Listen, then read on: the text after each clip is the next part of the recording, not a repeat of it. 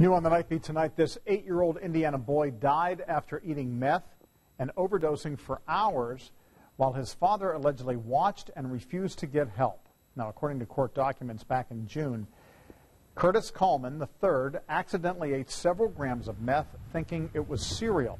Investigators say his dad wouldn't take him to the hospital and used a gun to threaten others if they called 911.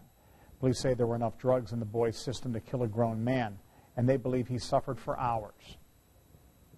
The thought was just absolutely devastating. 8-year-old child just taken away from his family. Just your worst nightmare as a parent.